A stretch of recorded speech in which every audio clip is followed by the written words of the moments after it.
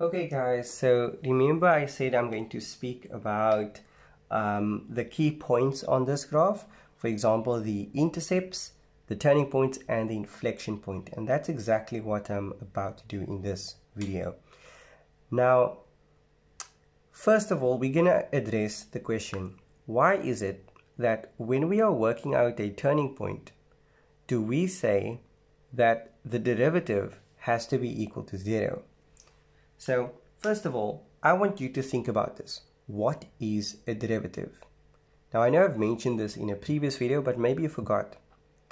A derivative of a function is simply the gradient of a function. Now, basically what we are saying here is at the turning point, the gradient of the function is 0. Now, let's see if that's true. This function is, well, it starts out increasing. If I were to draw a tangent next to the function, you can see the tangent is on an, well, it's facing upwards and to the right, which means it's an increasing function. And then as we go all the way to the top, all the way to the turning point, realize how this line flattens, okay? So it flattens and eventually at the turning point, the gradient is 0. After the turning point, you can see it's starting to go downwards. We have a negative gradient. And then after the inflection point, it's starting to increase again and 0 again. And after that, we go into the positive gradients again. So here on this end and on that end, we have positive gradients.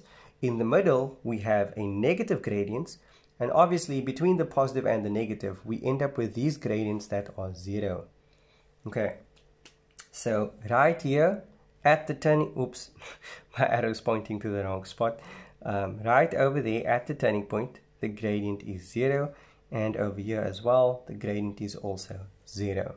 I guess we can say for this section, the gradient is greater than 0, as well as this section greater than 0, and then this middle section, this is where the gradient is less than 0. Okay, so that's number 1. Number 2, I guess, is what is an inflection point? Now, I just realized I didn't even plot my inflection point on the graph, so let me go ahead and do that. The inflection point was 4/3, which is slightly bigger than 1, and it was 10.6, so just a teeny tiny bit higher than 10.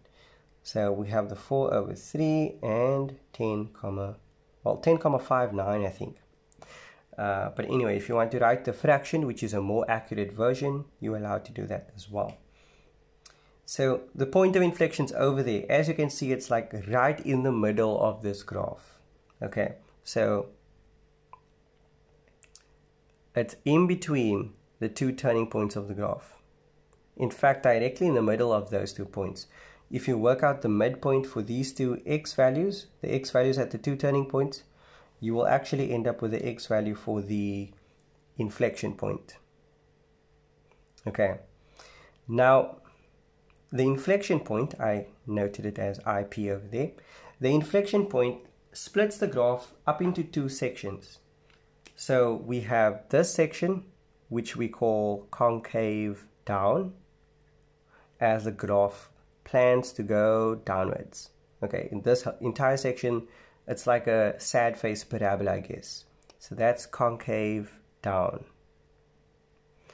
And then we have the other section of the graph, which is the opposite. That's just concave upwards. So that's concave upwards. Okay. And we have this inflection point dividing the graph into these 2 sections. So let's say they were to pose a question to you, for which values of x is this graph concave upwards? You would mention these x values. So you could say it's all the x values that is greater than the inflection point, or at least the x value at the inflection point, which in this case is the 4/3.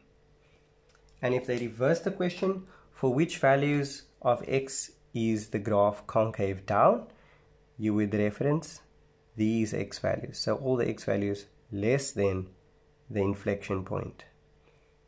Or again, just the x value for the inflection point. Well, that's because they're asking you for which x values. So your answer will consist of x values. Right.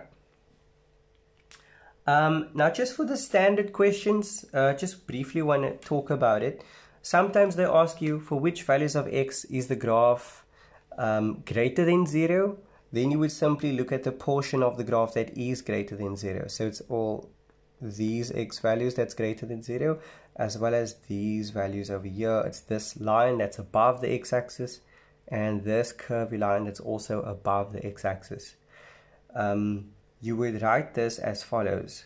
Well, this is between -3 and 2, so you can say all the x values in between -3 and 2.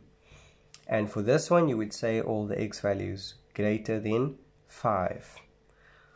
Again, I'm just going to say, if they were to reverse this question and ask you, for which values of x is this graph less than 0, it would be these x values and these x values. So all the x values below the x-axis. Okay, now again, let's just write it down. All the x values between 2 and 5. In this case, all the x values less than -3. Now, why am I talking about the x-axis being 0? Well, because it just is so. At the x-axis, y is equal to 0.